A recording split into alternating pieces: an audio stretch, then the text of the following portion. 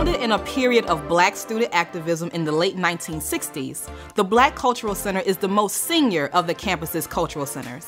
The first on campus to be designed by an African-American architectural firm, this 18,000 square foot facility, built in 1999, emulates the layout of a traditional African village with a grand circle at the building center.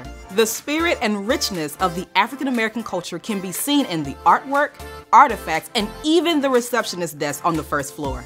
It's actually shaped in the design of the hull of a ship, and the ship has significant historical context for African Americans in that many enslaved Africans were transported from West Africa to the United States in the hull of a ship.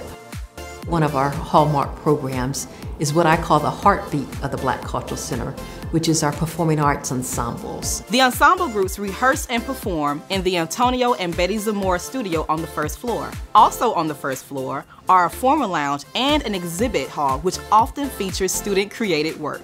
On the second floor, you'll find an expansive library with over 7,000 books, a large study space, and a university-supported computer lab. For over 50 years, the Black Cultural Center has provided a sense of belonging.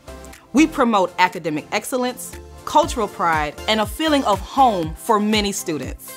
The center has strengthened the understanding of the African American heritage for the entire campus. We invite all of the Purdue community to visit the BCC.